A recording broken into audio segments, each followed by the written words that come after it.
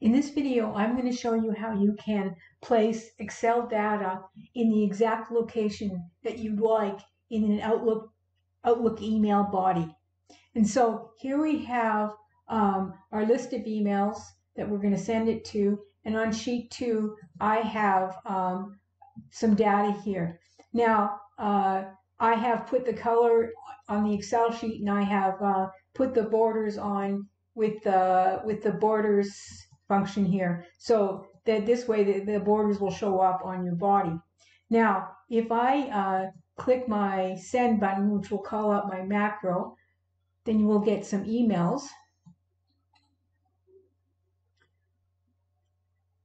And here we go. So here we have our data, and then we have a bunch of stuff below that, and below that we have my signature on the email.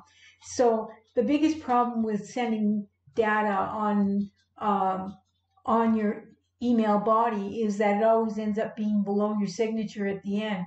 So I have figured out how you can get exactly where you want it in the email. And so let me show you how I did this. So I've got my my template for my Outlook email saved on a folder on my Outlook desktop, and so let's open it up. And so now you know that you would like to put in the table right in here. Now you need to know how many characters it is from the beginning of your message to where you'd like to put in the table. And so what I'm going to do is I'm going to copy from here until there, and then I'm going to go to Word, and I'm going to paste it in a Word file.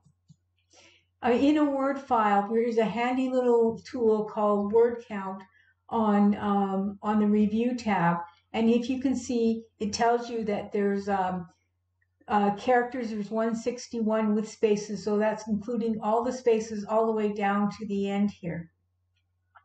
And so the other thing I'm going to do is that in addition to what we've done there, I've put in additional spaces in between there. I don't have I have spaces in between where the data is going to go before and after it. And that's just to allow for the different sizes of names, because it's going to shift the text around your table here. And so let's go to the code for a second. So here's my code, and most of it looks very much the same. I have the last row specified as the end row so that I get all of my table on the second sheet.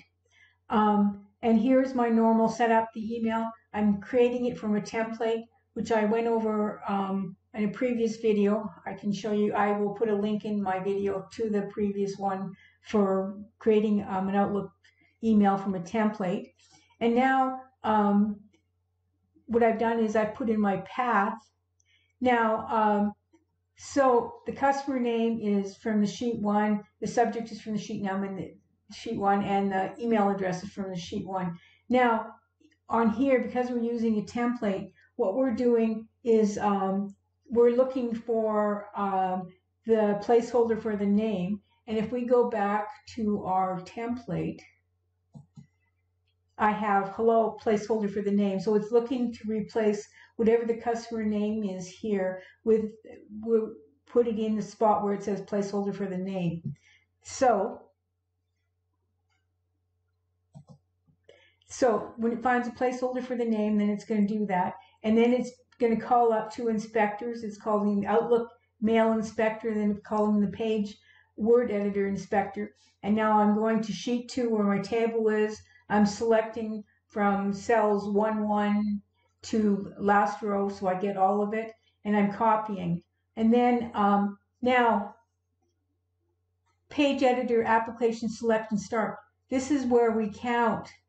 Remember the 161 characters that we wanted from our word count on Word? And so this is how you put exactly where you want the table to appear. And then Page Editor Selection Start, and Page Editor Paste Format Word. And And then I'm going to turn off the copy mode so that you don't have the marching ants around your data. And then I'm going to clear out all my fields so that you can go to the next one. And then I have a loop, and then when we're done our loop, then I'm changing Outlook to nothing, Outlook Mail to nothing, Word Doc to nothing, and Range No to nothing. I will, of course, include this code in the description of my video. Please subscribe.